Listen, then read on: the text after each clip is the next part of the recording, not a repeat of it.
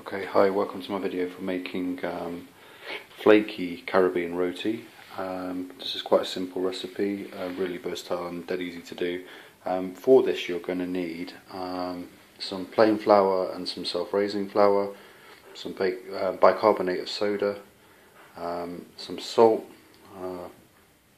250 ml of water, some corn oil or other vegetable oil, scales, mixing bowl, rolling pin and a large frying pan.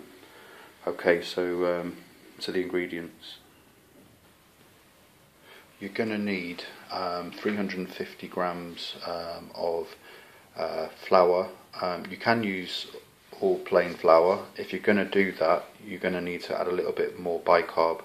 But a lot of the recipe books kind of look for a 50-50 mix of self-raising and plain. I like to use, a little less of the self-raising. Seems to work okay, but that would be 175 grams of each, and two teaspoons of bicarb of soda and a pinch of salt, 250 ml of water. That's all you need at this stage, and we're going to mix those together now. Okay, so I've got just over 350 grams of flour in there. It's definitely better to have too much water and not enough, because you can always add some more flour to it if it's the mix is a little bit wet. To that I'm going to add 2 teaspoons of bicarbonate of soda and just mix that around a little bit. A little pinch of salt. A lot of the recipes don't really call for salt, but I think it does help the flavour while it's cooking. Mix that around a bit, and as mentioned before, this is quarter of a litre, 250 ml of water. You can just throw it straight in, you don't need to pour it bit by bit. All in it goes. I'm just going to mix that together to form a dough.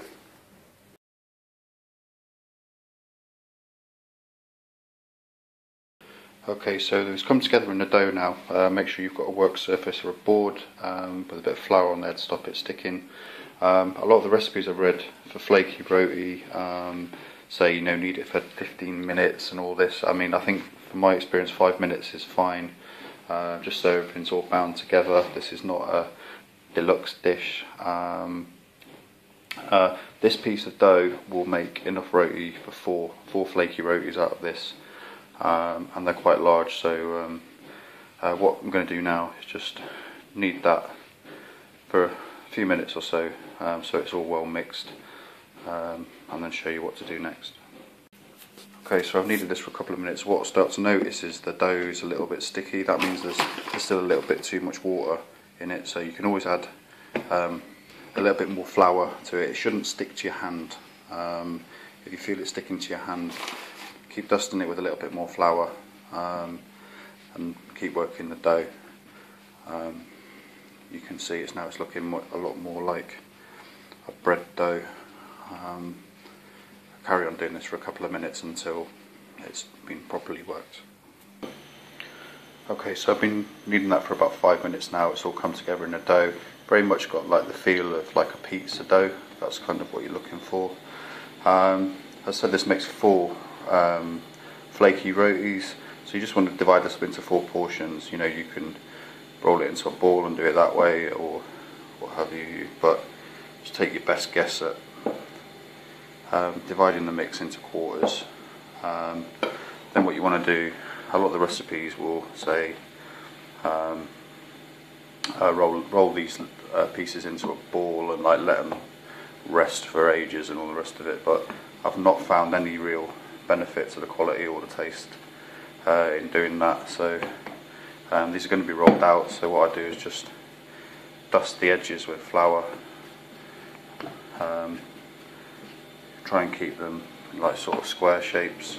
I'm going to roll it out into the full bread in a moment to get those covered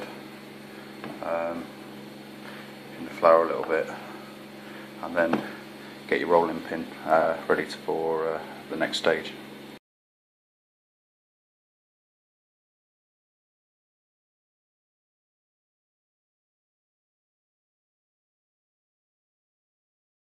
Okay, now we're going to roll out the rotis. What you're going to need, this way you're going to need the corn oil or vegetable oil. I wouldn't use a groundnut oil or peanut oil or anything like that. I think the taste is a bit overpowering, but any good vegetable oil. I just usually have a little bowl handy because why the roti flakes is because you're going to build layers into it, and I'll show you how to do that now. So yeah, reflour the little roti quarter from the dough. These don't need to be perfect. I think if you look at a lot of the Caribbean chefs who've been making this for years, they do a lot more folds and they get things in nice circles and stuff, but I'm totally happy just keeping it in a square. You're going to want to roll that out to about 6 to 8 inches really. I'm not doing a very good job here one-handed, but when you've got that into an 8-inch square, I'll show you what to do next.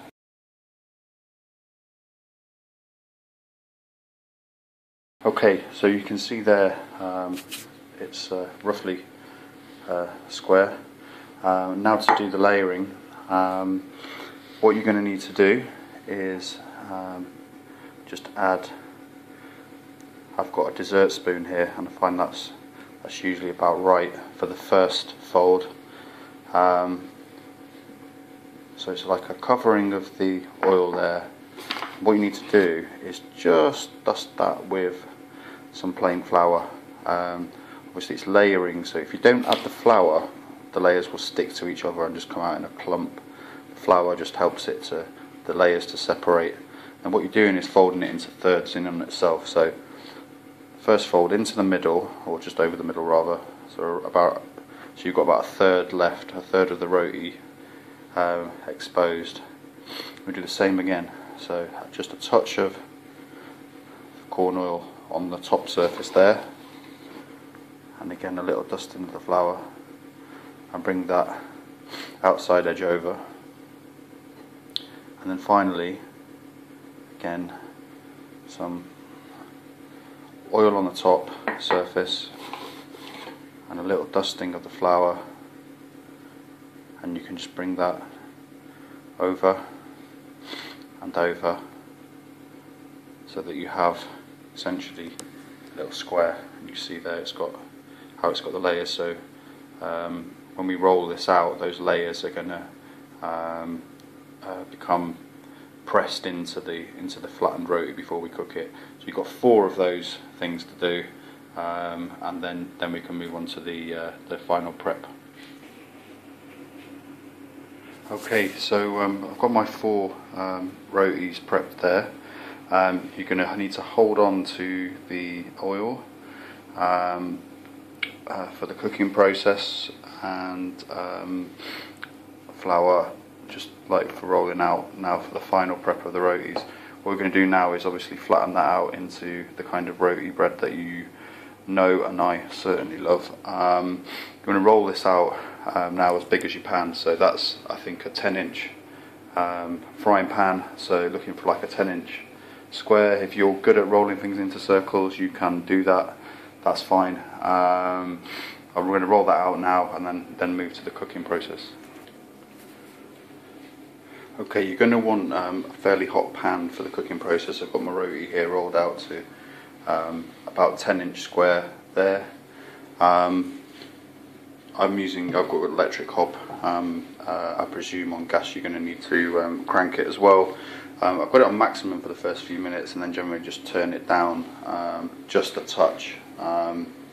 Getting the balance right, you don't want the pan so hot that the roti burns before it's had the chance to cook, and likewise you don't want to have to stand all day waiting for it to get a little bit of colour.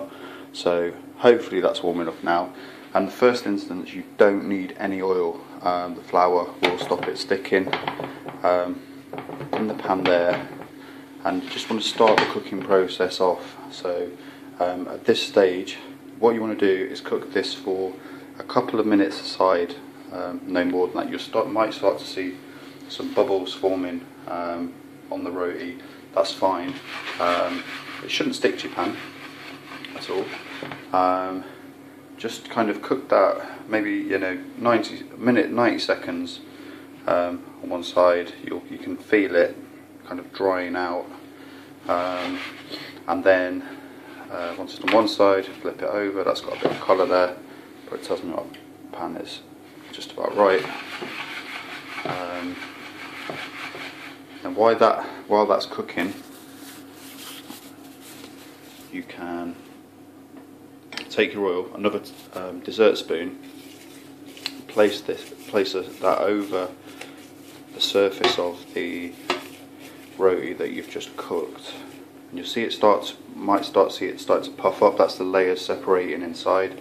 What you want to do is kind of press them, keep them pressed down. If you let them expand fully, you're probably going to tear, and it doesn't make the separation as effective. But once that's cooked for a few moments, just toss it over with your hand, get burnt in the process. Now you're really going to start to get some colour onto it.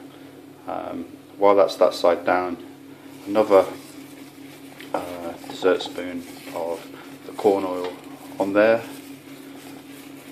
ready for turning. When you get confident and used to making these things, what I generally do is, while that's going through that first cooking process before you put the oil on, is rolling out your other rotis, so that you're ready to go with the next one straight away. So you don't want these things swimming in oil. You don't need to like shallow fry them or anything. You're just covering on the surface. See there, now you've got almost like a pancake colour, crepe colour, a naan bread sort of colour. And to finish these things, to bring out the flakiness, you can just serve them like this. It's absolutely fine. Things that they recipe books and speaking to people from Caribbean families, generally you're going to want to scrunch it up a bit. So make a little line down the surface. You don't want to go all the way through. You want to just be able to score it so that you can fold it in on itself. You can get as much colour as you want there. So you've got it folded over nicely. Just finish it for a few moments. You want to get yourself a nice clean tea towel, probably not the one your granny gave you for your wedding, but a clean one. This roti's probably done, so we can then